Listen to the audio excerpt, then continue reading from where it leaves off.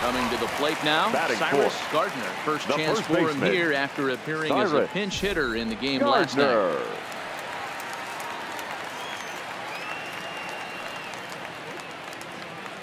Comes set. Here's the 0-0 pitch.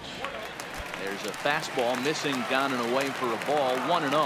Guys, one of D-Rose former employers, the Braves, as they begin play here this afternoon. They've been on the skids recently, losers in 7 of their last 9 ball games.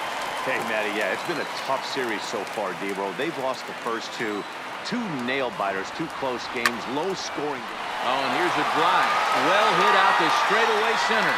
A leap, but it's off his glove. And now over the wall.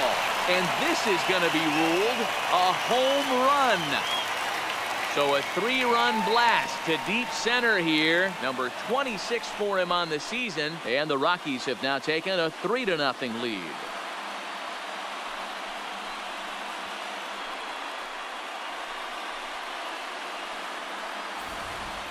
Man, you could see the center fielder tracking the ball the entire way. He thought he had it, and he might tell you he should have had it, but he just couldn't bring it back into the yard. Sometimes it's a game of inches, folks.